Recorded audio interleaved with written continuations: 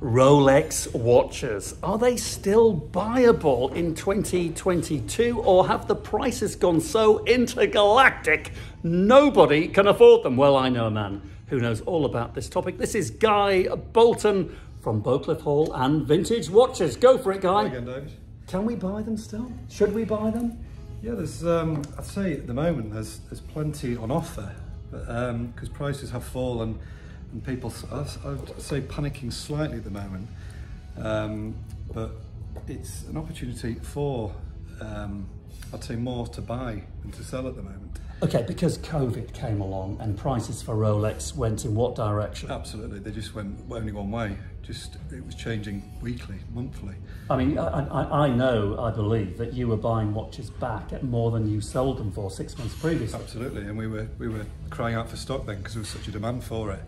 But now we're seeing tables have turned slightly. It's just quite a strange market, but I don't think there's any need to panic, and I think there's opportunities out there still. Would you say that this market, the Rolex market, is a bit like the housing market? You know, you have these boom times and then the prices level off, dip a little bit, but always bricks and mortar, your money is safe. Are we still safe buying these Rolexes? Definitely, 100%, especially the pre-ceramic models. We call them the 5-digit references, sort of under the sort of 10,000 mark at the moment, sub 10,000 mark. Obviously we're still looking for nice pieces, full sets we call them, as we talked about before, box and papers, and you know there's still a good market for those. So what you're saying is that the prices have dipped slightly. Yeah. Yeah, so peak COVID, what sort of money was that watch? We'd say these were changing hands sort of up to 9.5.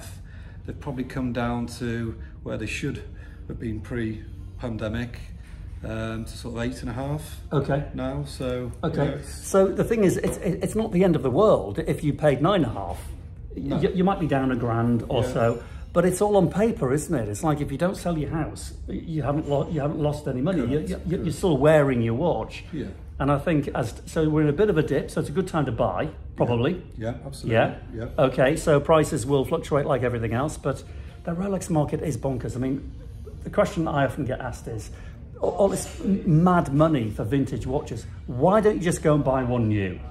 Well, it's just, the simple fact is you cannot get them. There used to be a waiting list, now it's called an acceptance list.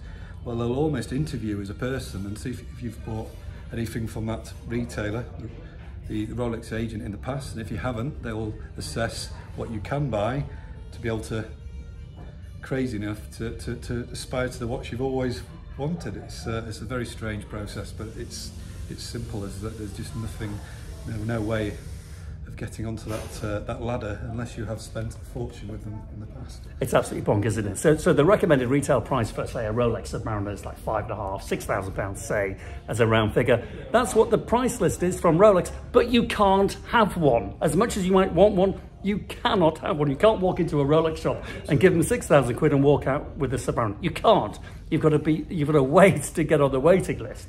It is the most bizarre market, but it's a fascinating market. It is, but it's not just that. It always used to be renowned sports watches. There always was a waiting list, especially for the Daytona, which was a Grail watch. But now it's across the board. It's just the Datejust, whatever piece, there is a waiting list on whatever Rolex now. This is why you won't see any stock in the window, and if it is, there'll be a small sign in the corner saying for display only. Yeah, in other words, you can't buy it. No. Oh, what a position to be in, to be a retailer where you can sell more than you actually hold stock. It's fantastic.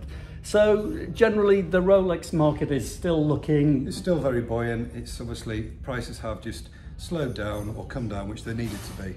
So everybody sort of knows. You know, as dealers, we're treading carefully now to buy as we are pricing to sell, but it's balancing up slowly. So still long term, not a bad investment. No, not at all. Not at all. I wouldn't panic at all of buying or selling at the moment. It's just riding the storm, I'd probably say at the moment. Brilliant, Guy. Always a pleasure. Thanks very much. See you, David. Cheers. Take care.